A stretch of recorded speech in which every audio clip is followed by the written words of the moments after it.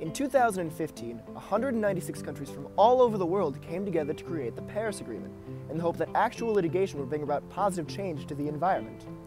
While you may be familiar with what the Paris Agreement is, what you may not know is the specific details and mechanisms by which the Paris Agreement will operate.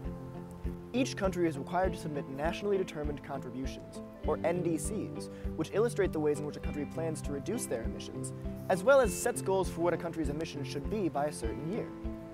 Should any country fail to achieve these goals, they can turn to Article 6 of the agreement, which lays out a cooperative mechanism by which countries can trade their emissions. Let's take a look at what this could mean. It is wonderful that the countries of the world can cooperate to tackle climate change. Yeah, I think it's great. As long as we all stay within our NDC, I think we have a real shot at curbing our emissions. I just hope everyone commits to their intended NDC. Brazil. We'll do just fine. You don't have to worry about us. What is your intended NDC, Norway? Glad you asked.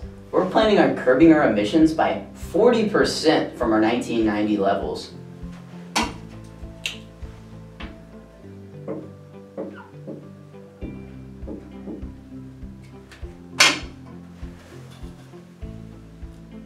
That's a pretty nice bar to set, right?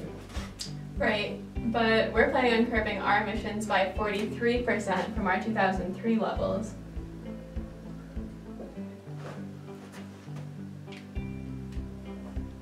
Pretty ambitious, right? Yeah, but what does that actually cover? Because we're covering all our emissions economy-wide. So are we. We're covering all our emissions across all economic sectors. Well, great. How about we come back here in, let's say, 5 years and see how well we're doing? Sounds like a plan.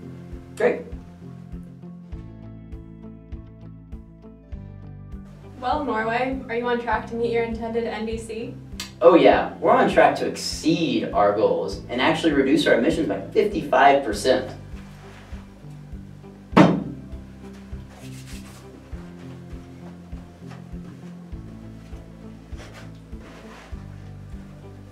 How about you?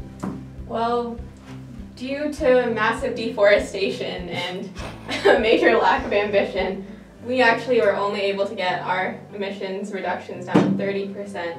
And so I'm actually a bit stuck. Do you think you would help me out? Actually, yeah. So under Article 6.2 of the Paris Agreement, we can actually trade our emissions reductions to help us achieve our NDC. So when one party like me trades in emission reductions to another party like you that hasn't achieved their NDC, that's referred to as an internationally transferred mitigation outcome, or ITMO. Huh. How do we trade these ITMOs? Allow me to explain! ITMOs are like emissions profit. Your NDC is lower than your goal. As it turns out, Brazil, you spent more than you said you would, and Norway, you saved more than you thought you would. Norway, you can give some of those savings to Brazil. These savings can be transferred in two ways. You can either adjust your tally, your country's actual emissions, or you can adjust your target, the goals set by your NDC. However, it's important we all decide which of these systems to use. Let's try the target-based approach and have Norway lower the goals of their NDC while Brazil raises their target instead of just changing emission levels. Nice. Now remember, we must maintain full transparency or else we run the risk of double counting. Double counting? What's that? If Norway does not account for the lost emissions reduction, then the two countries will be reporting the same reduction in two different places, causing the single reduction to seem twice as large. I think I'm getting the hang of this.